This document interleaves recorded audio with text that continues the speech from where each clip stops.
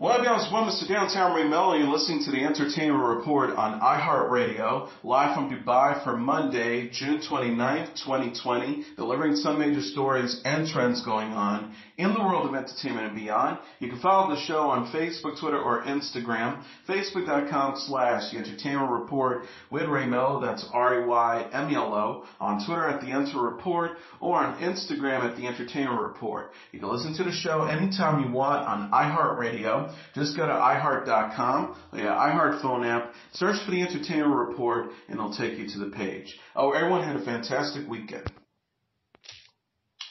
The release dates for Mulan and Bill Ted Face the Music has been changed again due to the coronavirus pandemic. Mulan, the live-action remake of the 1998 cartoon adventure, was scheduled to open in theaters on July 24th, but will now debut August 21st. Disney's co-chairman and chief creative officer Alan Horn and co-chairman Alan Berkman said in a statement on Friday, "While the pandemic has changed our release plans for Mulan and we will continue to be flexible as conditions required, it has not changed our belief in the power of this film and its message of hope and perseverance. Director Nikki Caro and our cast and crew have created a beautiful, epic, and moving film that is everything the cinematic experience should be, and that's where we believe it belongs, on the world stage and the big screen for audiences around the globe to enjoy together." Bill and Ted Face the Music, which reunites Keanu Reeves and Alex Winter for a third comedy adventure in the Bill and Ted film franchise, has been slated to debut in theaters on August 21st. It will now open on August 28th. Most cinemas have been closed and film television production shut down since March in keeping with social distancing practices intended to slow the spread of the coronavirus. Now knowing when the health crisis will subside has meant many more movie releases due dates have been postponed, with some films bypassing theaters altogether and debuting on video-on-demand platforms.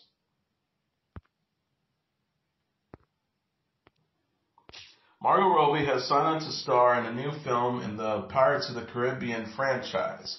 Birds of Prey scribe Christina Hodson is penning the screenplay for Disney's as-yet untitled project, and Jerry Bruckheimer will once again serve as producer. Johnny Depp starred in 5 previous pirate movies released between 2003 and 2017, which were inspired by the Disney theme park ride. The Robbie film is not intended to be a spin-off of the Depp blockbusters and will be an original story with new characters. No details about the plot have been known yet.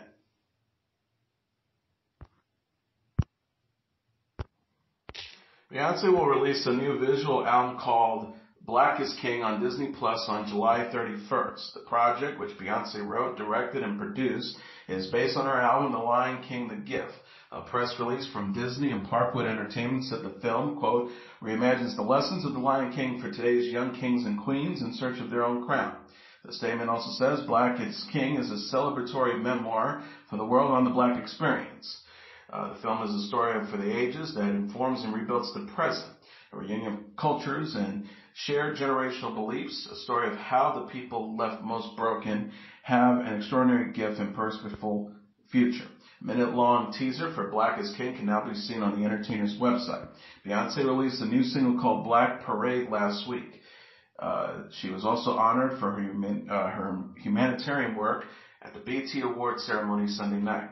She lent her voice to the lioness character of Nala in the animated remake of The Lion King last year. A star-studded remake of the classic comedy adventure The Princess Bride has been filmed in actors' homes during the COVID pandemic, featuring Jennifer Garner, Hugh Jackman, Joe Jonas, Sophie Turner, Tiffany Haddish, Keegan-Michael Key, and Josh Gad. The movie will have its debut Monday on the streaming service Quibi. Juno and Ghostbusters Afterlife filmmaker Jason Reitman pulled the footage together from what was shot in the remote locations and edited into a hilarious home video version of the beloved family flick. The message accompanied a 2-minute video clip showing Jonas dressed up as a bearded Princess Buttercup and Turner, his real-life pregnant wife, costumed as the Dread Pirate Roberts, also known as Wesley. Together they battled a rodent of unusual size, their dog, in their backyard, which doubles for the fantasy story's fire swamp. Gardner wrote on her own Instagram post, only a Jason Reitman could talk me and a Tiffany Haddish and a Joe Jonas into playing Princess Buttercup from home. She added, you can find all of us and so many more Buttercups and Wesleys on at Huey, who, all swashbuckling aside, donated $1 million to at the WC Kitchen to feed people during the COVID crisis. Thank you for the reasons to play dress up and have a laugh. You are the best, Jason. The Princess Bride Home movie is intended to raise money for the World Central Kitchen, which provides meals for people impacted by the pandemic. The project was inspired by Rob Reiner's 1987 film adaptation of William Goldman's novel. The original movie stars Robin Wright, Carrie Yields, Mandy Patinkin, Andre the Giant, Chris Sarandon, Wallace Shawn, Billy Crystal, and Carol Kane.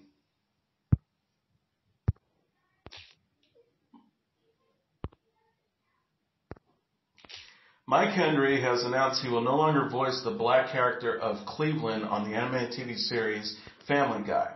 Henry tweeted on Friday, "It's been an honor to play Cleveland on Family Guy for 20 years. I love this character, but persons of color should play characters of color. Therefore, I will be stepping down from the role." In addition to Family Guy, Henry also played the character on the Cleveland show for 4 seasons from 2009 to 2013. Actresses Kristen Bell and Jenny Slade also announced this week they have given up the biracial animated characters that they've been voicing in both Central Park and Big Mouth, so biracial actresses could play them. The changes are being made after thousands of people around the world have been protesting for weeks, demanding racial equality and social justice. The producers of the upcoming Broadway production of American Buffalo in the Minutes say that the stage shows will not open this year as planned. Most theaters remain closed due to the social distancing practices implemented to slow the spread of the coronavirus. The producers said in a statement, "It is the intent to open these plays, both powerful, funny, and relevant dissections of Americana, in the spring of 2021 on the exact dates they were scheduled to open in 2020. However, we will only do so knowing that the safeguards in place are there will encourage audiences to return to the theaters, and that our government will allow us to have gatherings of more than 500 people. We, the producing team, believe that a vaccine is essential as part of that process, and we are hopeful that progress will be made in that area to ensure that artists and theatergoers will return to support this vital element of our theatrical heritage, the American play." David Mamet's American Buffalo and Tracy Letts' The Minutes are now slated to begin performances in March of 2021. Casting is expected to be announced in the coming months. Milton Glaser, the graphic designer remembered for brightly colored posters, magazines, book covers, and record sleeves, and the iconic I Love New York logo, died on Friday on his 91st birthday. According to Glaser's wife Shirley, he died of a stroke, but also had suffered from renal failure. Glaser also made his mark in publishing as part of a small team that reinvented the Sunday edition of the recently defunct New York Herald Tribune, a New York magazine. The magazine's obituary for Glaser says, "If they're talented and they're lucky, designer, artists, creators get to lobe an icon out of into the larger culture. The Offenders Stratocaster guitar, say, or Shepard Fairey's Obama poster. If they're great, maybe they created too." Milton Glaser, though, operated on another planet. He just kept hitting the bullseye again and again throughout his 7 decades as an illustrator, graphic designer, art director, visual philosopher, and paterfamilias. Born in 1929 to Hungarian immigrants, Glaser took drawing classes with Raphael and Moses Sawyer, the social realist artist, then enrolled in the High School of Music and Arts in the Manhattan, now the Fiorello de la Guardia High School of Arts and Music and Performing Arts. He then worked for a package design company before enrolling at the Cooper Union for the Advancement of Science and Art. Glaser graduated in 1951 and won a Fulbright scholarship to the Academy of Fine Arts in Bologna, Italy. In 1954, Glaser opened Pushpin Studios with several Cooper Union classmates and launched a promotional publication called the Pushpin Almanac, later remained the Pushpin Monthly Graphic, credited with opening up designs to a wider range of influences and styles and grabbing the attention of magazines and advertising agencies. Glaser says, "We were excited by the very idea that we could use anything in the visual history of humankind as influence." For one of his best-known designs, a colorful 1967 poster included the Bob Dylan's Greatest Hits. Glaser created an outline of the singer's head that was inspired by Marcel Duchamp as well as Islamic art. In 1977, Glaser worked pro bono for the New York State Department of Commerce as part of a campaign to bring tourists to New York State. Drew the I Love New York in crayon on the back of the envelope in a taxicab. He expected the campaign to just last a couple of months. Instead, it became widely recognized as the symbol of New York City, enjoying enduring popularity throughout the 80s and a revival after the September 11, 2001 attacks felled the city's Twin Towers. Glaser said in 2011, "I'm flabbergasted by what happened to this little simple nothing of an idea."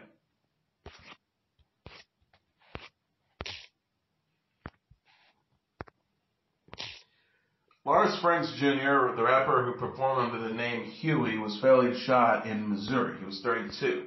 The St. Louis County Police Department said Franks had at least one gunshot wound when he was taken to the hospital, where he was pronounced dead. An unidentified 21-year-old man was also hospitalized with non-life-threatening injuries in connection with the incident, which police took place outside of a Keenock home late Thursday night in front of about 10 people. Police have not disclosed a possible motive or said that they have any suspects in the case. Enrico Washington, the rapper's former manager and longtime friend, said of Franks, "He enjoyed life, just happy about life. You're talking about a young man who still had a lot of life to live." The hip-hop artist was best known for his 2006 hit, Pop, Lock, and Drop It. Rapper Lil Baby's My Turn is the #1 album in the United States for a second weekend. Coming in at #2 on the Billboard 200 charts dated Saturday is Lady Gaga's Chromatica, followed by The Baby's Blame It on Bake at #3, Post Malone's Hollywood's Bleeding at #4, and Drake's Dark Lane demo tapes at #5. Running at the top tier are Future's High Off Life at #6, Gunna Wanna's at #7, Lil Uzi Vert's Eternal Take at #8, Polo G's The GOAT at #9, and The Weeknd's After Hours at #10. And that's your entertainment report for Monday, June 29, 2020. I'm your host, Mr. Downtown Ring Melo. I'll be back tomorrow to deliver some major stories and trends going on in the world of entertainment and beyond. You can follow the show on Facebook, Twitter, or Instagram. Facebook.com/The Entertainment Report with Ray Melo. That's RAYMELO. On Twitter at The Enter Report, or on Instagram at The Entertainment Report. You can listen to this episode or any previous episodes of The Entertainment Report anytime you want on iHeartRadio. Just go to iHeart.com or your iHeart phone app. Search for The Entertainment Report, and it'll take you to the page. Good night. God bless you all.